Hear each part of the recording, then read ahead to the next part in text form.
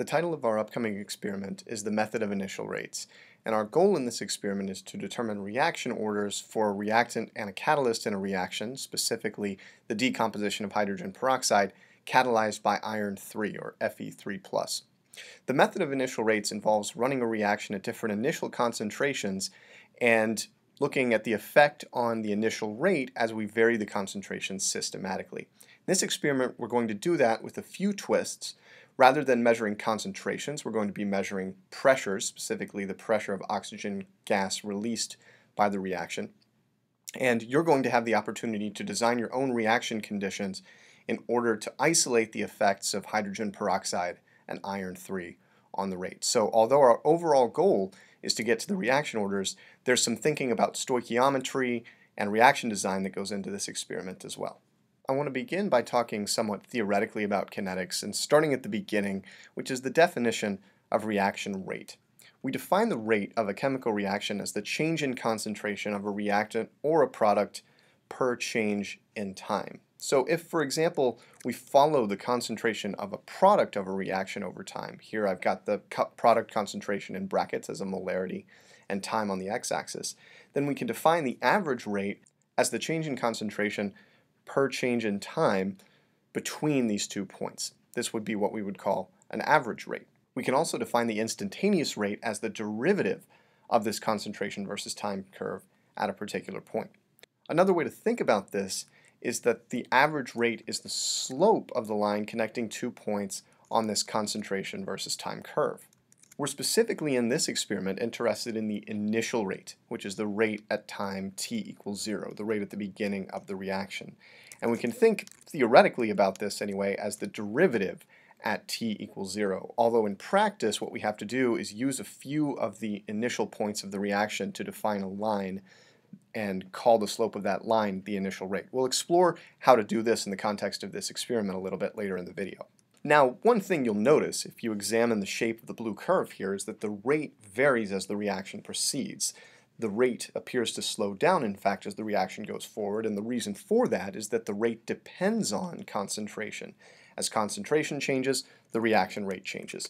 We can express that mathematically in the form of an equation called the rate law, which says that the rate is equal to a constant, the rate constant, which we won't deal directly with in this experiment, times the concentrations of the reactants raised to a power. So in our case, the concentration of hydrogen peroxide plays a role, and it's raised to the power m, and the concentration of iron 3+ plays a role, and it's raised to the power n.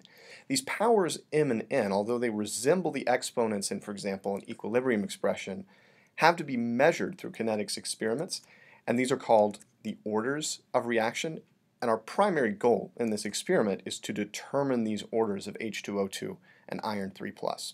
To do this, we're going to apply the method of initial rates, which requires these initial rate measurements, so we're going to need a concentration versus time curve, or analogous data, as we'll talk about later, and we also need an understanding of the initial concentrations, the concentrations of reactants at that initial t=0 time point.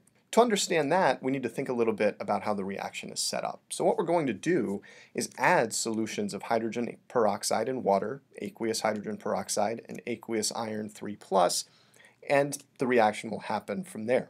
At t=0, at the moment the reaction begins, we actually know these concentrations purely from stoichiometry. You'll have a reagent bottle of hydrogen peroxide with a concentration written on it.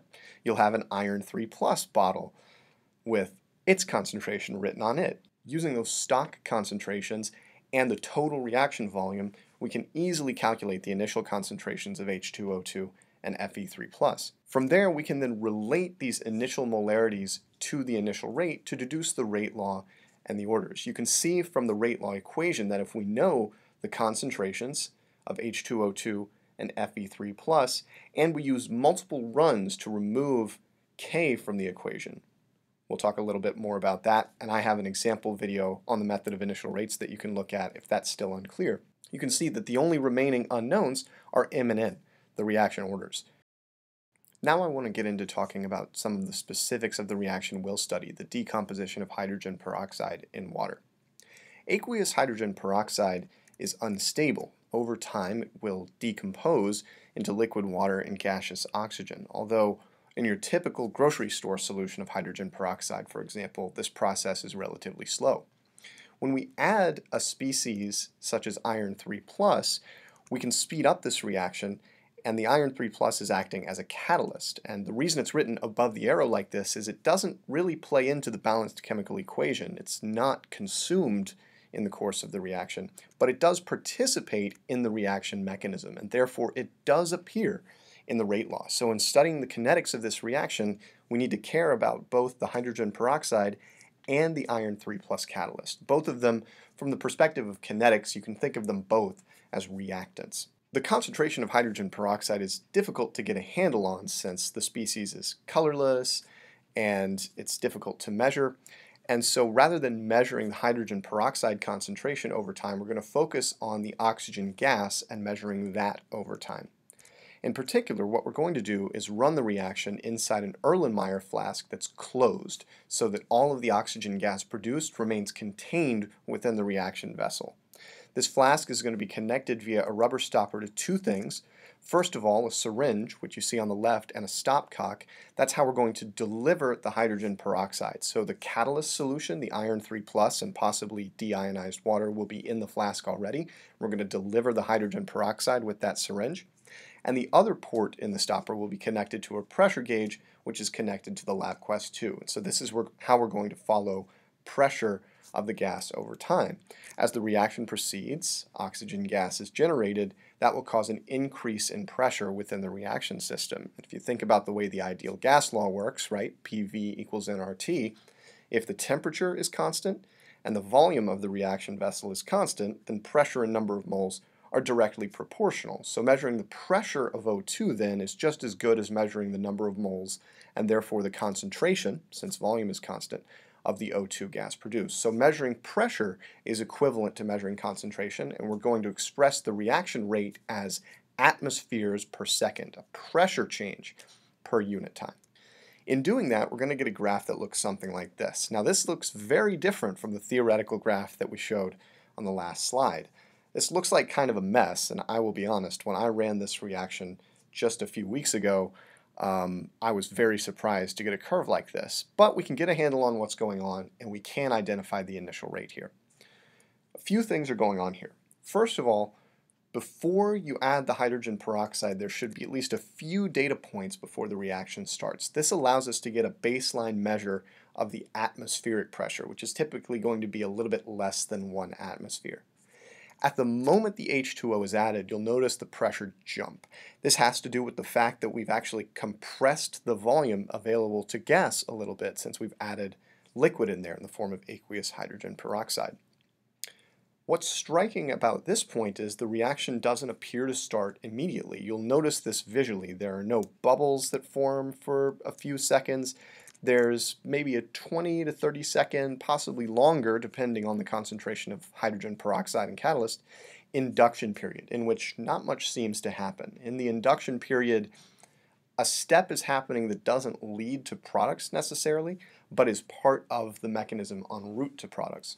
After that induction period, though, you'll notice a linear region, a region of the pressure versus time curve where things seem to be increasing linearly, and this is where we're going to get our initial rate. The slope of this linear region is more or less proportional to the initial rate. In order to determine the orders, we're going to need to run the reaction multiple times and obtain multiple curves at different initial molarities of H2O2 and Fe3+. The first run of the reaction, which I tend to think of as kind of the base run, we're going to start with concentrations of H2O2 and Fe3+ that I'm just calling X and Y. The actual values you'll see for the analysis don't matter so much. It's the change in each concentration between the different runs that's really the key. In run 2, and it will be up to you to design based on the parameters in run 1 and what concentrations we'd like to achieve, it'll be up to you to design this. Our goal here is to produce a reaction solution that has the same total volume. That's important so that the pressures are directly comparable. If we change the volume accessible to the gas, right, we're changing its pressure, which means we wouldn't be able to compare the pressures in run 1 and 2 directly.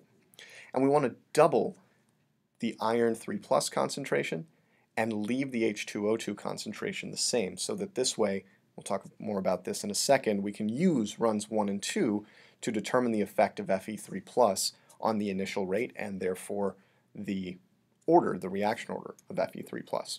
Run 3 is the same idea, but for H2O2. We're going to leave the Fe3+ concentration the same, leave the total reaction solution volume the same, using deionized water if necessary to bring the volume up to where it needs to be, and we're going to cut the H2O2 concentration in half and look at the effect on the initial rate, look at the effect on the slope of that linear region. So finally, in closing, I'll just point you to runs 1 and 2 and remind you that if you look at these runs, only the iron 3+ concentration changed. And so any change in the initial rate must be due to the concentration of iron 3+. From that, and by doing a little bit of math, we can deduce the reaction order of Fe3+. And if you'd like more information on the theory and the math behind the method of initial rates, I'll link to a video in the description for this video that has more on the method of initial rates from a theoretical perspective.